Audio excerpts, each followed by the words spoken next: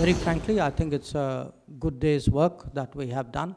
This is the first time that the G20 Foreign Ministers have produced an outcome document. The outcome document, I think, reflects consensus and cooperation and collaboration on a very vast number of issues. In the past, for quite a few years now, G20 Foreign Ministers have met. This is the first time that the G20 Foreign Ministers have produced an outcome document.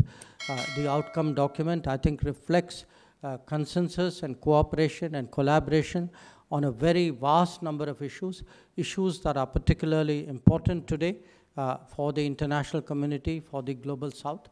So very frankly, I think it's a good day's work that we have done.